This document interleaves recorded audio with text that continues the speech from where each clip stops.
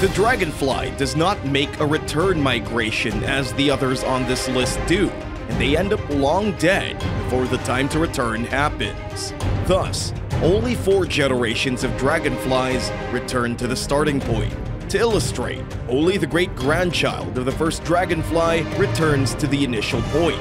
Notwithstanding, the insects travel to southern Asia during the winter season.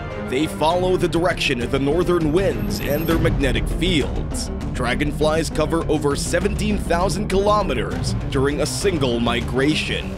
Note that not all the dragonfly population of the world migrates. Only 50 different types of dragonflies do. It might sound like a massive number until you learn that there are over 5,200 species of dragonflies in the world.